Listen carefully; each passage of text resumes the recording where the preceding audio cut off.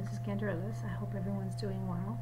I put together a couple of lessons for you this week so that you can have some fun activities that are interactive online, in addition to doing your typing club, which is typingclub.com, and working on the higher levels. Now, we have spent a lot of time on home rows, so you should feel very comfortable with those, and I want you to go on and begin lessons after 20, basically after 23. So from 24 all the way to 50,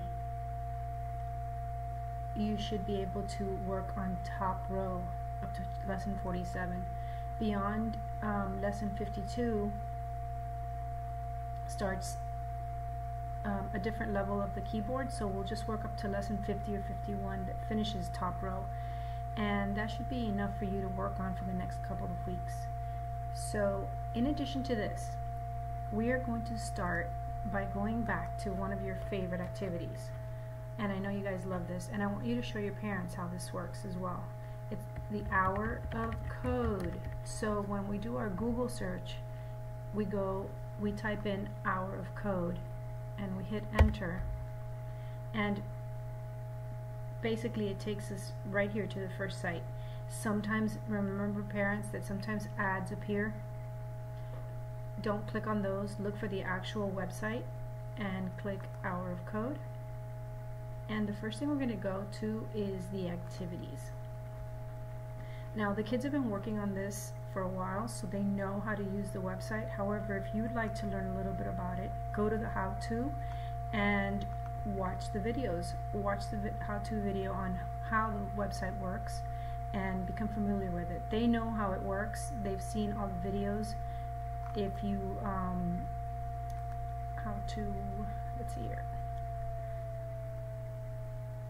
I'm not going to be hosting an hour of code right now, but if you go to activities and you go to each individual game that they like, and for this week have them pick one game and stick to that.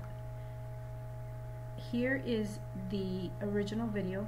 That is a great tutorial because it goes through everything that they need to learn and step-by-step instructions, even though each game you play also has that. So for this week, I'd like you guys to start with write your first computer program at code.org, and you click start, and it takes you to the studio, and there are instructional videos, and basically it shows you everything you need to do. I want you to watch these videos and follow the steps, and once you've done that and you're comfortable playing around with the workspace and everything in here, you can go ahead and spend an hour. Pick one game. Minecraft, Dance Party is one of the favorites, Flappy Bird, you could do the Frozen, and please watch all the videos and learn all the steps on how to properly code. I don't want you going in there and creating silly scenarios, and I want you to follow the instruction and do the actual steps so that you learn the process of coding. Then you can spend some time playing around and having some fun. Remember that this is designed to be fun and interactive. Don't get frustrated. If you have any questions, you can always email me at sganderellis@icsmiami.org. That's my email, and I'll be more than happy to get back with you. So I hope you guys enjoy playing and spending time in Hour of Code. This is for 4th and 5th graders. If you have any questions, remember to send me an email, and I hope you stay home and stay safe, and I hope to see you soon because I really miss you guys.